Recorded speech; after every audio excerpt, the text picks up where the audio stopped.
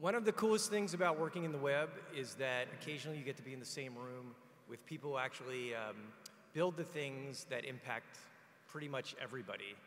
And today is one of those days. Gil Elbaz, I believe you were the founder and CEO of a company called Oingo, right? Co-founder of Oingo. Co-founder. Yeah, thanks. Yeah, forget about that other guy. You were the founder. A company that created a product I believe was called AdSense, correct? Which was acquired by Google maybe like, what, 10 years ago, something like that? Yeah, 2003, yeah. 2003, okay. And after that, I believe in about 2007 or so, you left Google and then started Factual. You're on the board of the X Prize Foundation. You started this thing called Common Crawl, I believe, which was an open repository of like everything on the internet. You've invested in how many startups? Must be 100 now. 100 startups or something. And according to your brother, you have an incredible reverse jump shot that is driven by engineering. That's nice of him to say. I like to think so. So probably overstated a little bit. So now that I've made everyone here feel incredibly inadequate, I'd like to welcome Gil Elbaz, CEO of Factual. Welcome to Street Fight. Can you first of all tell us a little bit about what is Factual? Yeah, thanks for the warm intro. A little over the top, but I'm really happy to be here. And so Factual, just to explain that Factual is a location data company. So unlike a lot of companies, we're not trying to build the full solution. We have our expertise on the data itself. We wake up every morning completely focused on quality and scale of location data, which is all the places in the world in 52 countries, and increasingly all the people in the world, and understanding the consumer journey, device movement. And then we're very partnership focused. So we work with a whole range of partners to provide this data that makes it useful and actionable, ad tech platforms, consumer apps, et cetera. Got it. So I think we'll definitely dive into Factual in a second, but I know personally for me, AdSense is like one of the kind of founding pillars of the early internet, right? Or it kind of forced this incredible revolution in publishing and in monetization. So I'm kind of curious, can you give us just a little bit of a inside scoop, but how did that get started? Yeah. Certainly, I knew I wanted to be an entrepreneur. I knew I wanted to build something. And when in the 90s, post-94, when the web was invented, there were a lot of people talking about search engines. Oingo was supposed to be a search engine. We built a search engine. It was based on this massive database, and that was my specialty in my area. It was based on understanding every word and every meaning, any phrase anybody can utter. And then, well, we failed at being a search. We lost to a couple big companies like Google. Right. But it turned out that technology was perfect for matching the exact right ad to a web page. And so it was a classic pivot. So did you kind of just stumble on that? You're like, aha, like I can get someone to click on this and make some money? Exactly. Yeah, we stumbled on it. We were working with partners like Overture, seeing how people were trying to monetize websites. And then the question was, why is it that the ads on most web pages aren't relevant at all? They were all being targeted by demographics, never by context. So at the time, we didn't know much about the advertising industry. And repeatedly, we were told context is not how things work. So we took a lot of lumps, took a lot of meetings, and people said, no, we're not going to partner with you. A couple years where it was generating zero revenue, 2001, 2002. Finally, early 2003, it just really started taking off. Something that works and makes sense. It may not be accepted right away, but eventually it's going to have its day. And was Overture the kind of growth engine?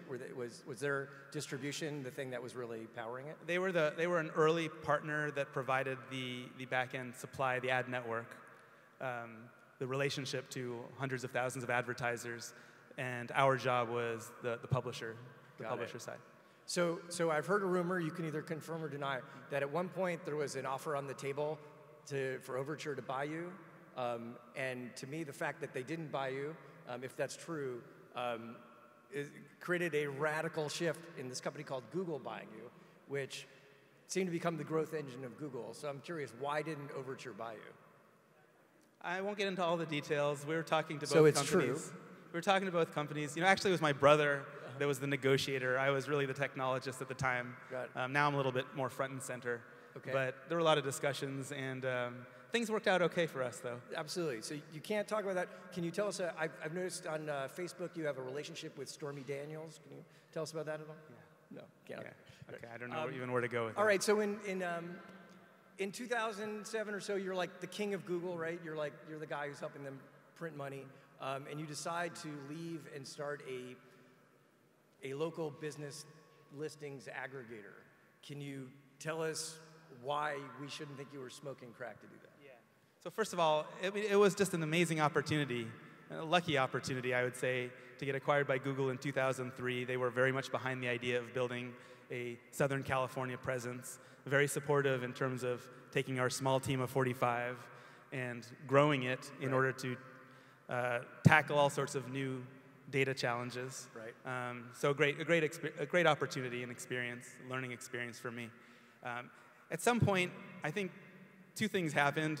One is that entrepreneur itch. It itched again. I had to scratch it. So I knew I wanted to do something again.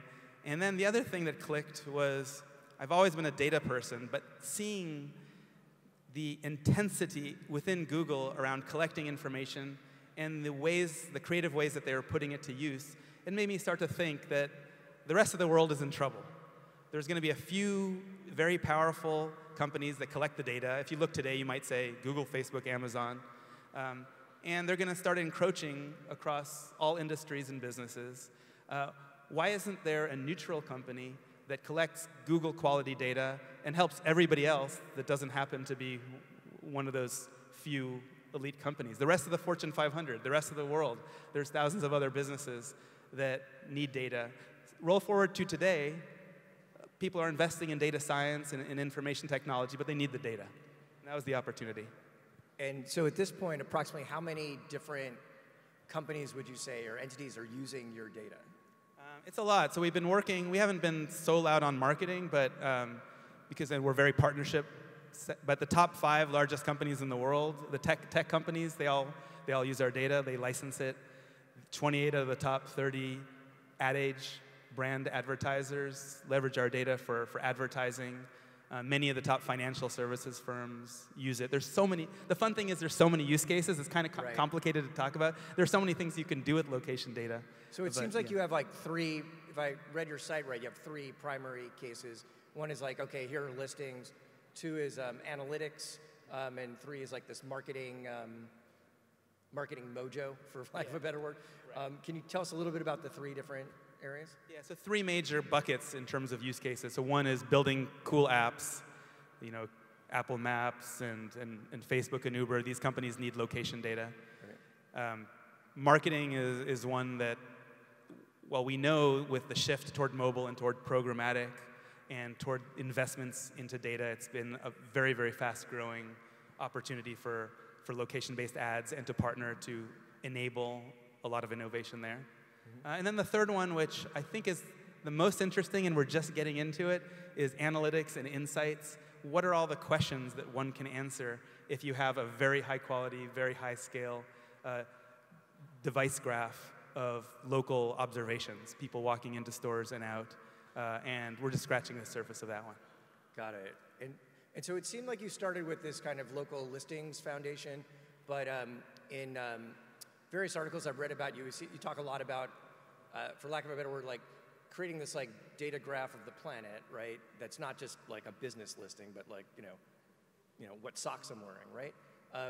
So how does one get from like what's the phone number and address of a pizza place to like what socks I'm wearing? Yeah. So I know it's easy just to say just local listings, but this is really important data. It's hard to build. To do it across 52 countries is an incredibly challenging and fun technical project, but that's just the beginning. That's foundational, is that we have built global places data. When you start to layer in technologies to understand device movements, we've built our SDK that lives within apps to understand location movement. a lot of machine learning around predicting how people are interacting with those 130 million businesses. Are they regulars? Are they just walking by? Are they driving by? You don't want to make mistakes there in terms of making those assessments. So just a ton of technology on top of it in order to build what we call the observation graph, trillions and trillions of observations across hundreds of millions of devices, and it's a big job.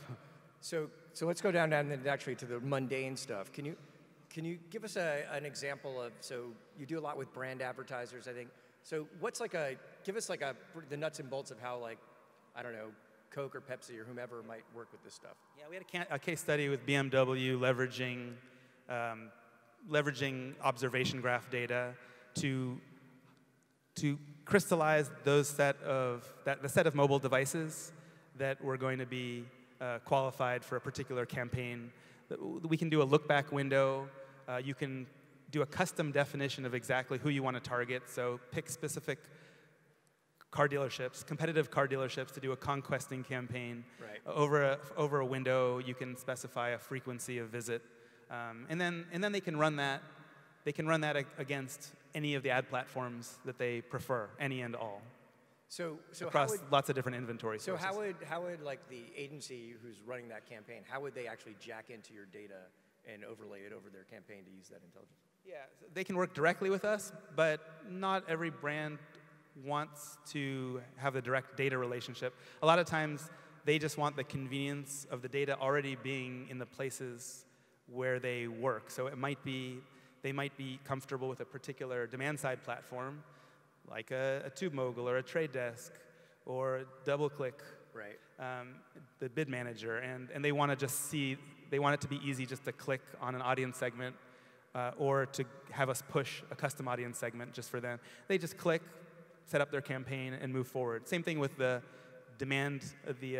data management platforms like Oracle DMP and Crux and Library. So in the case of the DSP, is that the case where you have the relationship with the DSP, not with the brand, really? Or does the brand have to have a relationship with you to have access to that? I mean, it's such a complex Lumascape and ecosystem, as we've heard. So we definitely have relationships, deep relationships and integrations with the demand platforms. Yep. And it's critical that we work very well together to bring this data to market. We also evangelize with the agencies and brands so that they understand the power of location data. Got it.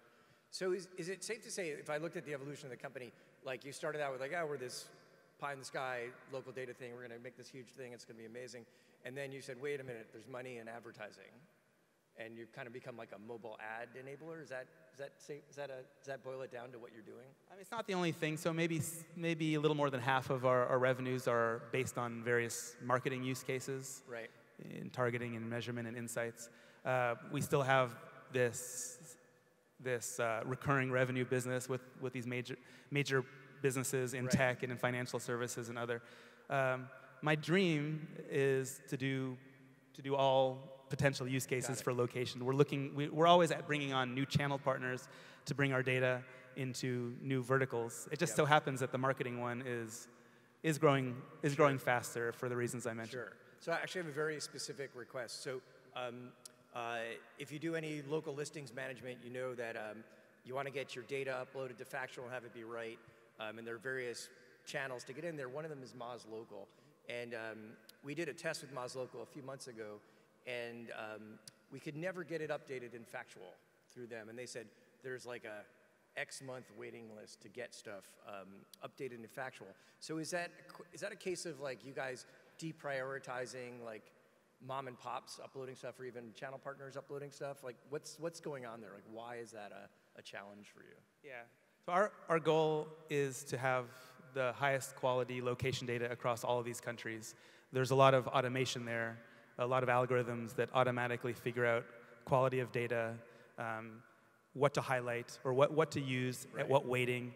And a lot of times we're looking for multiple evidence, points of evidence that a business actually exists. With certain of so you mentioned Moz, so they're one of our trusted data contributors, which is a program we instituted where we take a bunch of time to get to know a partner, to vet the quality of their data. They certainly passed our test, so high-quality data. Right. It does take us some time to vet.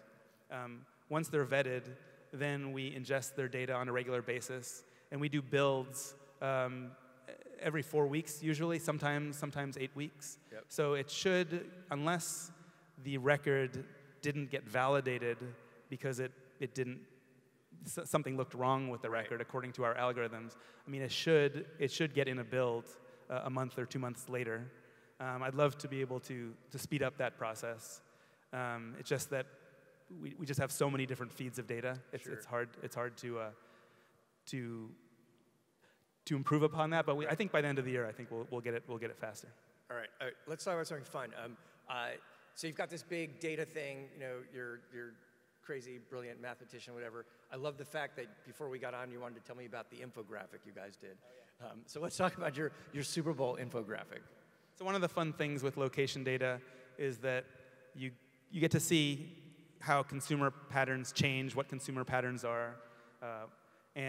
So we started doing these infographics. We launched one this morning about the Super Bowl, where we analyzed the affinities and interests of Eagles fans versus Patriot fans.